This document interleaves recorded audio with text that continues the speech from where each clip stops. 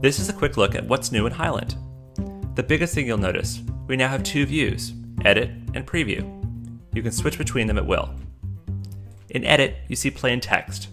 That's actually Fountain, the plain text screenwriting format.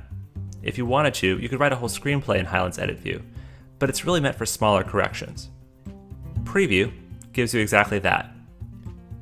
On the right side, you see the three formats that Highland supports: PDFs, Final Draft files, and Fountain documents. Highland will happily convert files in any direction. Let's start with a PDF. You can drag it onto the application icon or onto the startup screen. What's this? Well, Highland has taken the screenplay and melted it down to its component parts, which it shows you in Fountain. Highland makes screenplay PDFs editable. It's basically magic, and math, and a lot of algorithms. And every time you convert a file, you have the option to help us make our algorithms just a little better by sending us a report card. Just click the link. Here, you can tell us what worked and what didn't. You can give us a grade.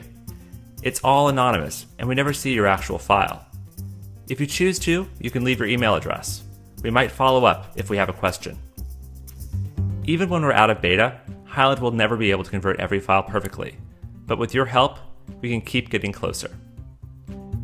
The last new feature of Highland is just that, new. You can now create a blank document.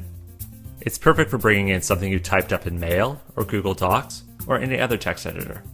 Just copy and paste. Highland is a great bridge between plain text and a nicely formatted screenplay. Highland launches today as a public beta, so check us out. You can find us at quote-unquote apps/Highland. Thanks.